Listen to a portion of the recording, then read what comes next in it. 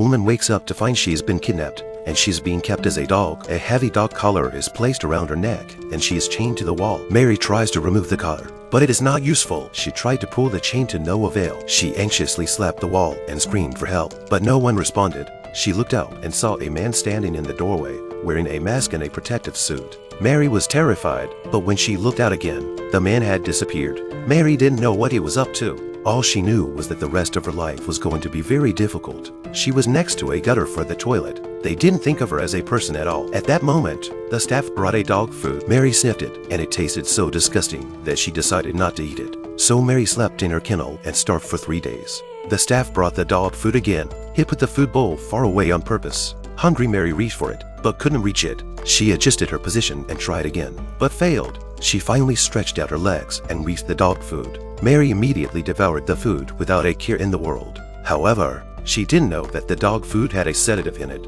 After eating, Mary began to feel sick. Eventually she fainted. It was a sick experiment in treating people like dogs. Mary, the kidnapped woman, was watched every minute of every day. Her every move was recorded and used to analyze her every psychological activity. The next day, Mary was awakened by water. Then she was taken outside. For the first time, Mary felt free. When she saw the staff going in, Mary tried to escape. However, she was wearing a smart collar around her neck. When Mary started to run, the collar tightened automatically, making it impossible for her to breathe. Mary ran towards the barbed wire fence. As soon as her hand touched the wire, she was electrocuted. It seemed impossible for her to escape. The woman was kidnapped by a mysterious man and kept as a dog. She hears a man yelling from the side. There's a new member of the dog pen, and he's barking angrily. Jack pokes his head in to say hello to Mary. They're far apart. Jack was kidnapped to here, too. He and Mary talked for a while. They mainly discussed the situation here. It's lunchtime again, and the staff bring into tubs of dog food. Mary picked up the food and ate it, but Jack tried to discourage her. Jack tried to dissuade her, because he guessed there must be sedative in the dog food. Their conversation was overheard by the man at the door. The man slammed the door in anger to stop them. Then he walked in quickly and charged at the man. Mary tries to stop him, but she's then stunned by an electric baton. The staff then punished Jack's behavior by kicking and punching him. Mary wakes up and realizes that Jack is even closer to her. The staff brings lunch again, and this time the man decided to eat it. He tastes it and finds it not as bad as he thought it would be, but they both began to feel dizzy and then hallucinated. In the hallucination, they were in a house, close as husband and wife. They were very happy in the dream. Jack was quickly moved again. He was next to Mary. The two of them grew closer and closer to each other.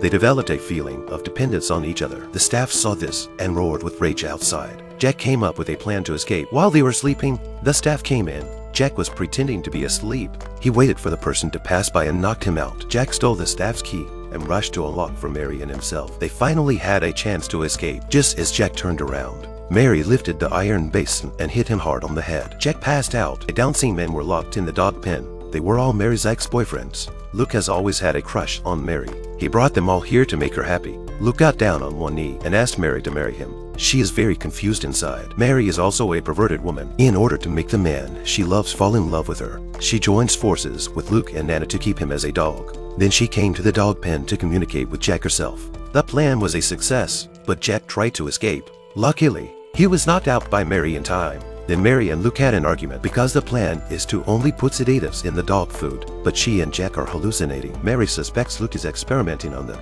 but Luke denies it. The experiment continues and Mary returns to the dog pen. When Jack wakes up, she tells him that their escape plan was all his hallucination. Jack believes it because he has had hallucinations before. Crazy Luke. In order to be with Mary, he drugged and controlled Nana. Then he brought her to Jack, and Nana told Jack the truth about the experiment. Jack is disappointed in Mary for being lied to him. Mary was so angry, she began to loathe Nana. Luke brought Mary to the two men and gave her a tablet computer. He gives her a choice between Jack and Nana to alive. Mary didn't hesitate to let Nana die, but the collar around Jack's neck tightened and Luke lied to her. Mary regretted it, but it was too late. Jack died. In order to escape, Mary pretended to obey Luke. She then tried to kill herself by clicking her button. When Luke wasn't looking, Luke rushed to remove her collar. As Luke kissed Mary, she fought back.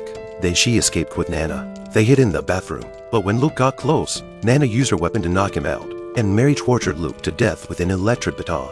Then she killed Nana for revenge. Mary took off Nana's glasses and her clothes. Then she escaped by pretending to be Nana. In the end, Mary survived the experiment alone, and that's the end of the movie. The movie is called Like Dogs. Thank you for watching. If you like this video, you can subscribe to me.